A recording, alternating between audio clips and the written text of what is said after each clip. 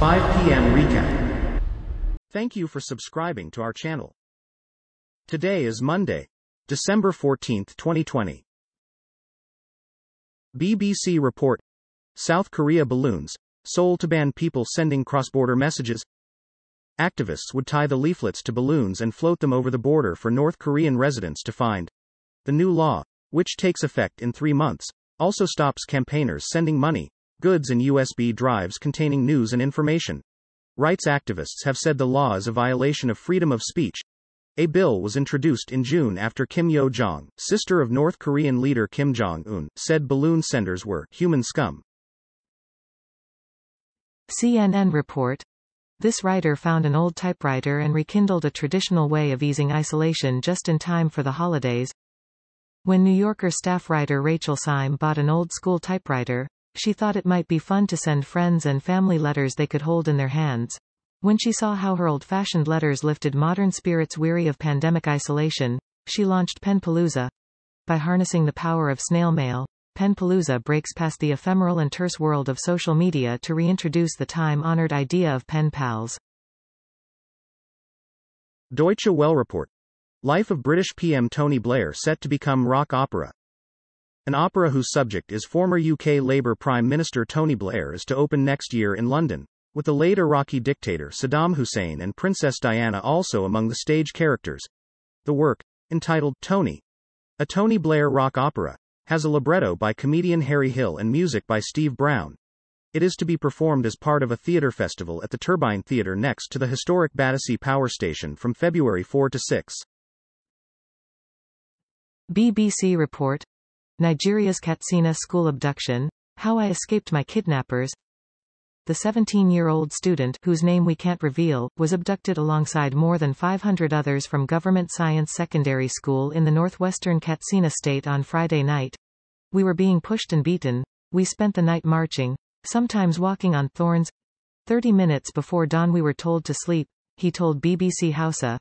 He said that while the group was resting, he found a tree under which he sat down. CNN report. Cleveland MLB team to drop Indians from its name. The Major League Baseball team in Cleveland, Ohio, will drop Indians from its name, according to a report from the New York Times and later confirmed by other news outlets. The team declined to comment on the situation, but said it did not dispute the Times report, which cites sources familiar with the decision. Major League Baseball has not responded to CNN's request for comment. The decision to change the team name could be announced as soon as this week, the Times reported. CNN report. A gunman is dead after a shooting at a New York City cathedral. A gunman who opened fire on the steps of a New York City cathedral on Sunday moments after an outdoor Christmas concert ended was shot and killed by responding police officers, authorities said. A choir that had just finished Christmas caroling at the Cathedral of St. John the Divine was lingering atop the cathedral steps when the suspect, who had 2 handguns, approached the church doors and opened fire into the air, police said. CNN report. Black Lives Matter demonstrators' rescue is this year's most inspiring moment. While 2020 may go down in history as a year that many people would prefer to forget, CNN Heroes viewers took time to weigh in on the top moments worth remembering. CNN Heroes, an all-star tribute, will be available on HBO Max starting Thursday, December 17. Current HBO subscribers may have free access to HBO Max and should visit hbomax.com for more information. Voting for this year's most inspiring moment is now closed. Fox report. Portland community searched for serial stalker amid police inaction, delays.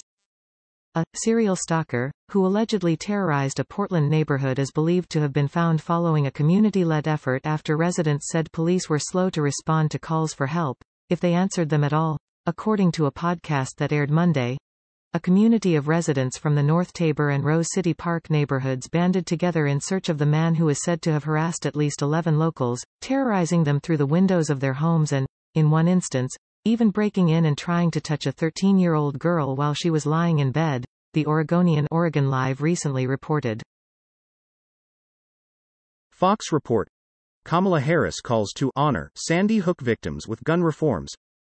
Vice President-elect Kamala Harris called for gun reforms to honor the victims of the Sandy Hook Elementary School mass shooting on Monday, which marked the 8th anniversary of the tragedy that took the lives of more than 24 people, including 20 first graders. Harris marked the occasion in a tweet that was accompanied by pictures of the victims. Today marks 8 years since 20 first graders and 6 educators were murdered at Sandy Hook Elementary School, she wrote. Deutsche Welle report. U.S. sanctions Turkey over purchase of Russian air defense system. The United States on Monday sanctioned Turkey's military procurement agency and senior officials linked with it in protest at Ankara's purchase of the Russian S-400 missile defense system. American officials have long warned that the S-400 is incompatible with NATO equipment and poses a threat to the U.S. military. The United States made clear to Turkey at the highest levels and on numerous occasions that its purchase of the S-400 system would endanger the security of U.S. military technology and personnel and provide substantial funds to Russia's defense sector, as well as Russian access to the Turkish armed forces and defense industry, said Secretary of State Mike Pompeo in a statement. Fox report. U.S. blames Iran for presumed death of Robert Levinson, sanctions 2 intelligence officers.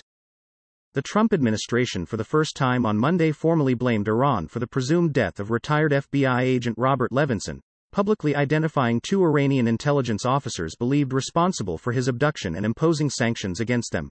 Levinson disappeared in Iran under mysterious circumstances more than a decade ago, and though U.S. diplomats and investigators have long said they thought he was taken by Iranian government agents, Monday's announcement in the final weeks of the Trump administration was the most definitive assignment of blame to date. BBC report. Alexei Navalny, report names, Russian agents, in poisoning case. In August Mr. Navalny, a staunch critic of President Vladimir Putin, was poisoned with the nerve agent Novichok. He has accused Mr. Putin of ordering the attack, something the Kremlin denies. But investigative journalists at Bellingcat and Russian news site The Insider have now published a report implicating FSB agents in the incident. It identifies 3 men who traveled with the opposition figure to Tomsk, where he was eventually poisoned, and also reveals phone and travel data that strongly suggests the August poisoning attempt on Navalny's life was mandated at the highest echelons of the Kremlin.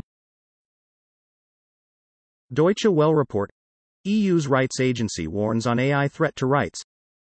More attention should be paid to the possible negative effects on people's fundamental rights of technologies based on artificial intelligence, the EU's rights agency said in a report issued on Monday. AI is not infallible. It is made by people, and humans can make mistakes, said Michael O'Flaherty, director of the Fundamental Rights Agency (FRA), in comments cited on the agency's website.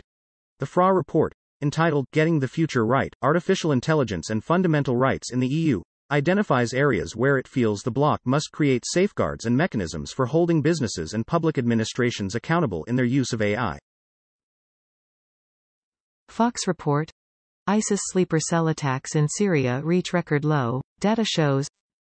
Despite the still frequent terrorist attacks ripping through the once ISIS-controlled pockets of northeastern Syria, data released this month showed that November 2020 recorded the lowest number of sleeper cell attacks by the Islamic terror group since their territorial defeat last year. According to the Syria-based monitoring group Rojava Information Center (RJC), there were 16 confirmed attacks, plus an additional 7 attacks at the sprawling Al-Hol displaced person camp, making it an 80% decrease year-over-year. Thank you for watching 5 p.m. Recap. To be notified, you can subscribe our channel and activate the bell.